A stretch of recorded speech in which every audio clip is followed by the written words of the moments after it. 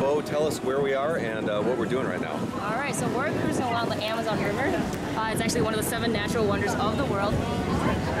And we're about to go into one of our natural clinics. So we go down the Amazon River, stop at all the different villages and provide medical care.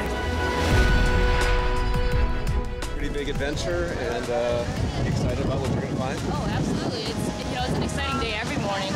You never know what you're going to see. You never know what you're going to find because it's such a different culture. People live so differently from what we're used to, and it's very exciting. It's also very humbling to be able to be a part of that.